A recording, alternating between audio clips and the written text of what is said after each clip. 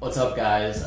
It's Monday, March 27th at 8:48 a.m. I'm going to do a video watch. This is actually the second video watch that I'm doing for the day. The first one I posted had all my Ibiza music on it. Oh, I'm such an idiot. I posted, I didn't even fucking realize I was on FaceTime with Tosh, and then I see all this rave shit, rave, this, that. I'm like, what the hell?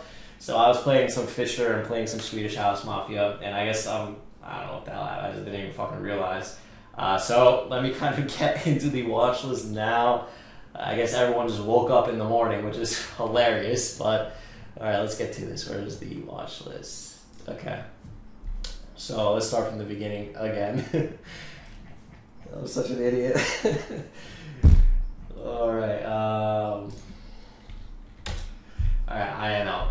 So this is a stock that a lot of shorts are bet on. If you look at it, it had 1, 2, 3, 4, 5, 6, 7, 8 almost red days in a row. This day it went red and rebounded, so it doesn't really count.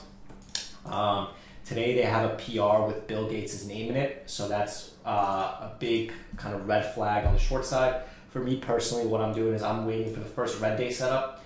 If I attack any pops, I'm going to be using 30% size. Even if it's under VWAP, I'm going to be using 30% size. I will not size up on INO unless it is the first red day. That's it. Next, MBOT. This is kind of a runner on Friday.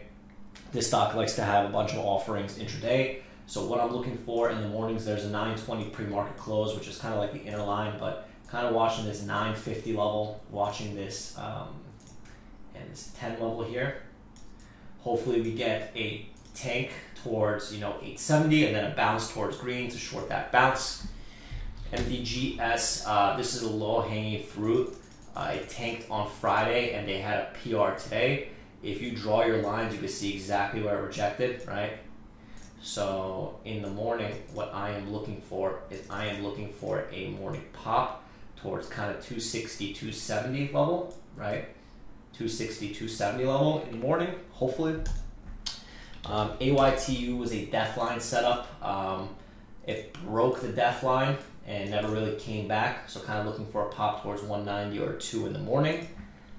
NAKD, this is a nano float, less than 1 million share float on the stock, so I'm not interested in shorting this. This is going to probably be a chat room pump target, so going to kind of keep it on side radar. And I think that's it. So again, sorry for playing all those Ibiza songs in the morning. It's Monday. You guys gotta let me do my thing on Monday. I guess what we'll do is the secret word or secret phrase. Maybe put like a YouTube link to your favorite song or a song that you listen to in the morning. I'm still fucking laughing. So anyway, guys, let's markets it open up soon. So we'll talk later. I'm gonna do a YouTube recap at 11 o'clock today.